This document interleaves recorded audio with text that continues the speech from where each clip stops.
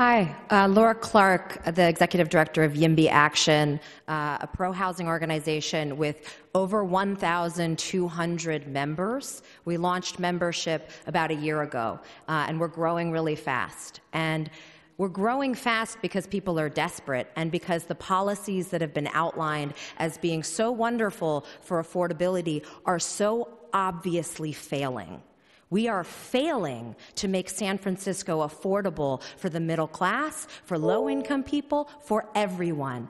This bill offers the opportunity to create a genuinely dense, vibrant, affordable city for so many more people.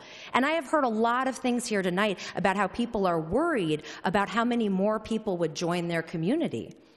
And with strong tenants protections that have been added into this bill, we are seeing an amazing opportunity here to add a lot more people to our communities, and people who don't want to see new people joining their.